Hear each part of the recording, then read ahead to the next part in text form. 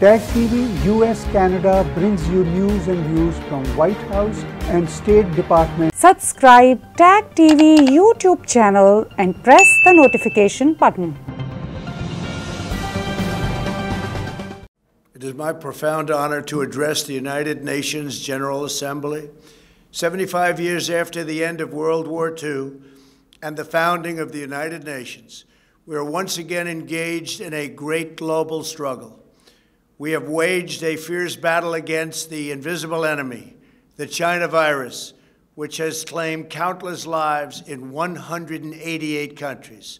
In the United States, we launched the most aggressive mobilization since the Second World War. We rapidly produced a record supply of ventilators, creating a surplus that allowed us to share them with friends and partners all around the globe. We pioneered life-saving treatments, reducing our fatality rate 85% since April. Thanks to our efforts, 3 vaccines are in the final stage of clinical trials. We are mass producing them in advance so they can be delivered immediately upon arrival. We will distribute a vaccine. We will defeat the virus. We will end the pandemic, and we will enter a new era of unprecedented prosperity, cooperation, and peace. As we pursue this bright future, we must hold accountable the nation which unleashed this plague onto the world, China. In the earliest days of the virus, China locked down travel domestically while allowing flights to leave China and infect the world. China condemned my travel ban on their country, even as they canceled domestic flights and locked citizens in their homes. The Chinese government and the World Health Organization, which is virtually controlled by China, falsely declared that there was no evidence of human-to-human transmission. Later, they falsely said people without symptoms would not spread the disease. The United Nations must hold China accountable for their actions. In addition, every year, China dumps millions and millions of tons of plastic and trash into the oceans, overfishes other countries' waters, destroys vast swaths of coral reef, and emits more toxic mercury into the atmosphere than any country anywhere in the world. China's carbon emissions are nearly twice what the U.S. has, and it's rising fast. By contrast, after I withdrew from the one-sided Paris Climate Accord, last year America reduced its carbon emissions by more than any country in the agreement. Those who attack America's exceptional environmental record while ignoring China's rampant pollution are not interested in the environment. They only want to punish America, and I will not stand for it. If the United Nations is to be an effective organization, it must focus on the real problems of the world. This includes terrorism, the oppression of women, forced labor, drug trafficking, human and sex trafficking, religious persecution, and the ethnic cleansing of religious minorities. America will always be a leader in human rights. My administration is advancing religious liberty, opportunity for women, the decriminalization of homosexuality, combating human trafficking, and protecting unborn children. We also know that American prosperity is the bedrock of freedom and security all over the world. In 3 short years, we built the greatest economy in history, and we are quickly doing it again. Our military has increased substantially in size. We spent $2.5 trillion over the last 4 years on our military. We have the most powerful military anywhere in the world, and it's not even close.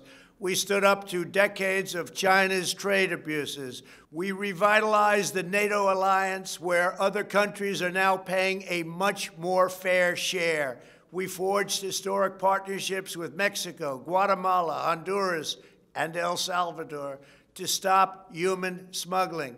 We are standing with the people of Cuba, Nicaragua, and Venezuela in their righteous struggle for freedom. We withdrew from the terrible Iran nuclear deal and imposed crippling sanctions on the world's leading state sponsor of terror. We obliterated the ISIS caliphate 100%, killed its founder and leader, al-Baghdadi, and eliminated the world's top terrorist, Qasem Soleimani. This month, we achieved a peace deal between Serbia and Kosovo. We reached a landmark breakthrough with 2 peace deals in the Middle East after decades of no progress. Israel, the United Arab Emirates, and Bahrain all signed a historic peace agreement in the White House, with many other Middle Eastern countries to come. They are coming fast, and they know it's great for them and it's great for the world. These groundbreaking peace deals are the dawn of the new Middle East. By taking a different approach, we have achieved different outcomes, far superior outcomes. We took an approach, and the approach worked. We intend to deliver more peace agreements shortly, and I have never been more optimistic for the future of the region. There is no blood in the sand. Those days are hopefully over. As we speak, the United States is also working to end the war in Afghanistan, and we are bringing our troops home. America is fulfilling our destiny as peacemaker, but it is peace through strength. We are stronger now than ever before. Our weapons are at an advanced level like we've never had before, like, frankly, we've never even thought of having before. And I only pray to God that we never have to use them. For decades, the same tired voices proposed the same failed solutions, pursuing global ambitions at the expense of their own people. But only when you take care of your own citizens will you find a true basis for cooperation. As president, I have rejected the failed approaches of the past, and I am proudly putting America first, just as you should be putting your countries first. That's okay. That's what you should be doing. I am supremely confident that next year, when we gather in person, we will be in the midst of one of the greatest years in our history, and frankly, hopefully, in the history of the world. Thank you. God bless you all. God bless America. And God bless the United Nations. TAG TV US Canada brings you news and views from White House and State Department. Subscribe TAG TV YouTube channel and press the notification button.